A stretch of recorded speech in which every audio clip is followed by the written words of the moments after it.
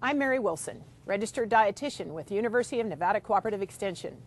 Breads and grains provide us with an excellent source of complex carbohydrates.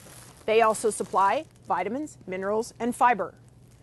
However, when whole wheat kernels are refined to make white flour, many of the nutrients and fiber are also removed.